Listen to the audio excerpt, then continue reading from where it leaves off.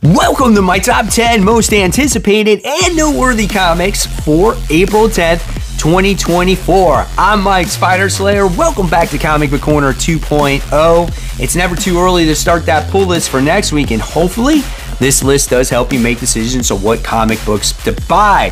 So before we start it, guys, let's talk about Whatnot. If you guys haven't downloaded Whatnot today, what are you waiting for?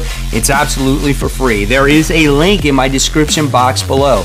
When you click on that link, you'll get to create your profile, and then you will have access to bid on live auctions. And when you win that live auction, that first one, you'll get a $15 credit. That's right, guys. It doesn't cost you anything. Absolutely for free. So if you're looking for that comic and you want to get a discount on it, check out Whatnot today. Again, the link is in the description box below. All right, so let's talk about the book that's on the hot seat today, guys. And that one goes to Rat City, issue 1.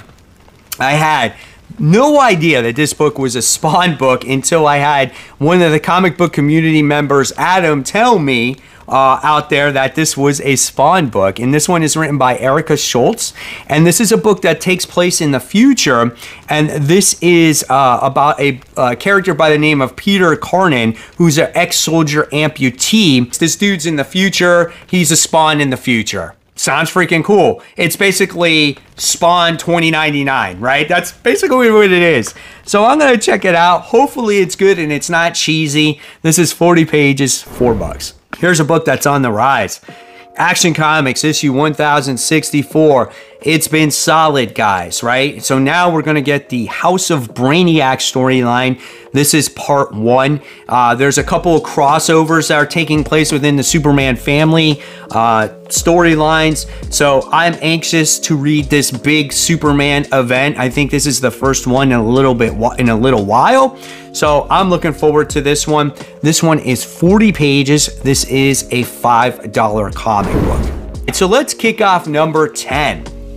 So number 10 goes to The Amazing Spider-Man. This is issue 47. We just got done with issue 46. It had to do with the Sinister Six, and I guess this is after the events of Web of Spider-Man, and this is going to be, I guess, about Chasm. So get ready for that. Chasm's coming back, and then it looks like we're going to see Hallows Eve as well. And it looks like we are leaning closer to Amazing Spider-Man issue 50. But if you're looking at the legacy numbering, we're getting closer to 1,000. So this is legacy numbering 941, 28 pages, $5. I'm not sure if John Romita Jr. is back on the artwork. All right, coming in at number 9, we have Ultimate X-Men. This is issue 2. I know people like this book or people dislike this book. They're like, this is not an X-Men book. Maybe it's a mutant book, but I think we're going to get them into a team eventually. I think it's going to be a slow burn type of style of writing. We'll get introduced to different casts of characters. You got introduced to the Armor character. I think now we're going to get introduced to the May Storm character, and then eventually they're going to work together to do stuff. Hopefully it turns out that way. I'm going to check this one out. We'll see. It's something different. It's not my usual writing style. It's definitely not my art style. But again, we'll see the direction that it goes. 28 pages, $5. Coming in at number 8, we have Wolverine issue 47, Sabretooth War Part 7. It's been really good. There's been a couple issues here and there not so good. Last issue was awesome as we just got to see Sabretooth use Quentin Quire's head to manipulate Wolverine to go after one of Forge's weapons to depower mutants, which I thought was really awesome. Laura made her appearance once again. She's definitely alive. She was in a fight with the other Sabretooth characters. It was really bloody, little gory. I have fun with this book, man. So we'll see the direction it goes. This one is 28 pages, $5. Legacy numbering for Wolverine, 389. Moving on to number 7, we have Batman and Robin. This is issue 8. We got to see Man-Bat return. It looks like Flatline has returned as well, teaming up with Damian in this book, which I really love because he's playing off of his last volume that he wrote with Robin. And I feel like this is becoming more of a Damian book than a Batman and Robin book, in my opinion. The artwork tends to be a little bit, I don't know, in your face, but it's not bad, right? And I loved seeing, again, Flatline come back and reintroduce the character to readers that may have not read that previous series. So I'm looking forward to this one. This is 32 pages, $5. Also, Shush is teaming up with them as well when you thought she was the villain of the book, right? So I don't know, man. We'll see. Coming in at number 6, we have Phantom Road. This is issue 10. This is a 32-page comic for $4. This is a really good book, guys. It's a slow burn story about these two that have come together, which is Dom and Birdie, and they got into an accident and they came across this artifact, this relic, and we found out that it's an egg. And in the last issue, the egg hatched, and it's this little like alien baby thing, and they stashed it in this hotel. And these guys are connected to this thing, so they see each other's past, and you get to see their pasts are just very bad, right? We got to see how Birdie is the female, how she was abused. We wound up seeing Dom, how he accidentally killed his own son. And it's just crazy how they're connected based off of their trauma. Now, where does this story go from here with this alien and all this other stuff? I don't know, man. It's weird. It's Jeff Lemire, but it's a freaking damn good book. This one is 32 pages, and this one is $4. Coming in at number 5, we have Mighty Morphin Power Rangers The Return. This is issue 3. Great freaking book. I'm not even a Power Rangers guy. I felt like you don't have to be a Power Rangers guy to understand what's going on here. But we wind up seeing the Pink Ranger. She's the one that writes this book, actually. And who's her name? Kelly Jo Johnson? Amy Jo Johnson? Something like that. Whatever. She was the Pink Ranger in the show. She writes this book, and basically this is set 22 years in the future. The Power Rangers has been disassembled, and now they're coming back together because the Red Ranger, I think his name is Jason, is the one that's gone missing, okay? And we wind up getting to see a villain make its return, kind of, back in the last issue. I thought it was really good, man. This book is awesome. So this one is a $5 comic book. Coming in at number 4, this is The Invincible Iron Man. This is issue 17. Really good book, as Iron Man has created a new armor called the Mark 72, trying to take on the Orchis Sentinels. Really a lot of fun. He's successful to a point. The Mark 72 suffered some serious damage at the last issue, and he's fighting the guy that took over his business by the name of Fei Long. And one had like a War Machine gigantic armor, and again, Iron Man had the Mark 72 armor, and they were just battling out, and just a crazy issue. And I'm looking forward to the next one. We'll see where it goes. Great story overall with Tony, not just the technological part of side of things too. Him teaming up with Emma has been good. Solid, guys. Legacy numbering 667, 28 pages, $4. Coming in at number 3, we have Green Lantern issue 10. Oh, man, let me tell you, this book is great. Now, Hal Jordan returns to Oa, and really what's going on based off of what happened in the last issue, it looks like the Green Lantern battery now has reformed on Earth, and the Green Lanterns of 2814 are going to be the guardians of the Green Lantern battery, which I thought was really cool. How things transpired in that last issue, it made huge progress, right? I really like what Jeremy Adams is doing with this book, and the artwork is absolutely phenomenal here.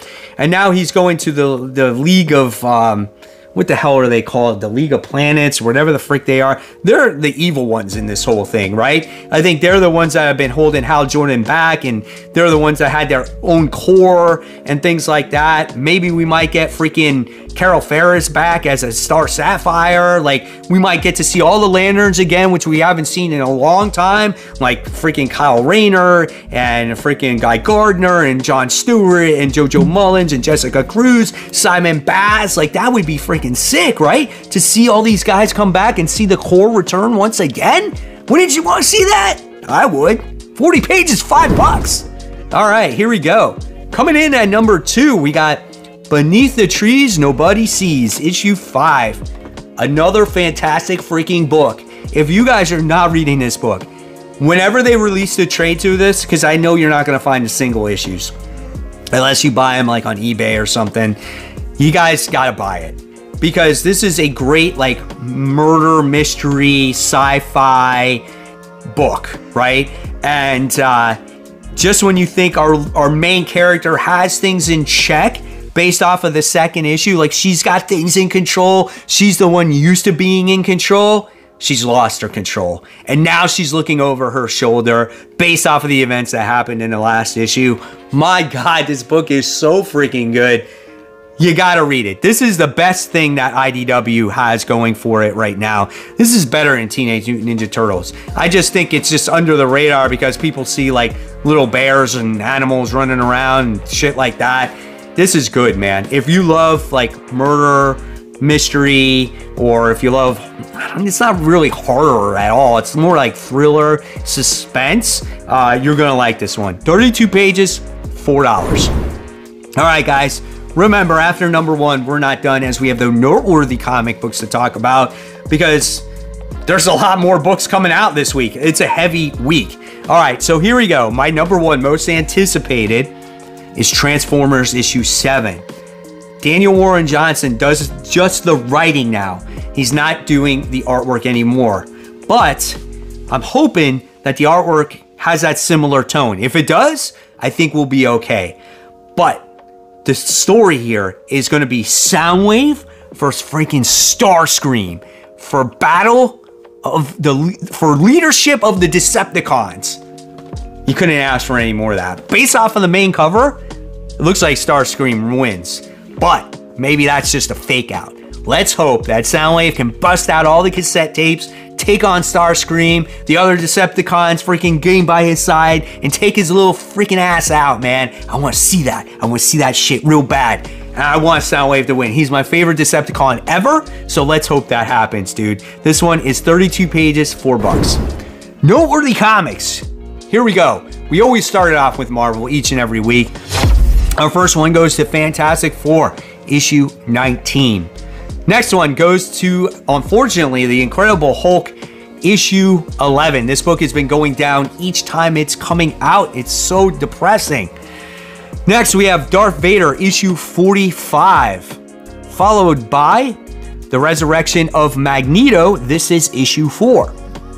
Then we have Carnage. This is issue 6. Pretty good book. Another solid book, X-Men 97. This is issue 2. This is a heavy week. There's some solid books on the noteworthy comics. Then we move on to another Spider book. This is Edge of Spider-Verse. This is issue 3 as we get this Starship Spider. Then we have Symbiote Spider-Man 2099, issue 2, written by Peter David. Next, we move on to DC Comics as we have The Batman First Night, issue 2. First issue was pretty good. It's just not really my thing. I have other money to... I can't talk. I can't think. Think about it, Mike. Just slow down a second. I have other comics that I can spend my money on besides Batman, The First Night, issue 2. There we go. All right, and then we have The Red Hood, The Hill. This is issue 3. Not buying this one either. We have The Outsiders. This is issue 6. Next, we have Suicide Squad Dream Team. This is issue 2. Followed by The Speed Force. This is issue 6. Next, we have The Sinister Sons. This is issue 3. A lot of people told me they love this book. Batman Dylan Dog. This is issue 2. Now we move on to the indie comics. We have House of Slaughter. This is issue 22. Followed by Scorched, issue 28. Then we have the Thundercats. This is issue 3. Are you guys holding on to this book? Definitely a disappointment for some of you. Followed by I Hate Fairyland, and this is issue 13. Next, we have Napalm Lullaby, which was an all over the place type of book. Didn't even know what was going on in that first issue until you read like the end credits, like the letter page of where it's going, right? So yes, again, this is Napalm Lullaby issue 2. And there are all of the most anticipated and noteworthy comics for April 10th, 2024. Is there anything here that excites you? Let me know in the comments below. Also, why don't you consider joining my YouTube membership program, guys? It's right there on the homepage. Just hit join. As low as 99 cents, you get early access to my videos. You get monthly badges letting you know how long you've been a member of my channel for. You get stickers on your on the comments during those live streams, and you should during comments as well. And as always, guys, if you love my content, here's more content right here. This is after the poll. This is my thoughts on all the current comic books for the current comic book week. And I'll stop talking. So remember, guys, as always, support the local comic shops. Keep buying, keep collecting, but always remember to read those comics so we can have great conversation. Guys, thank you so much. I'll see you real soon. Bye.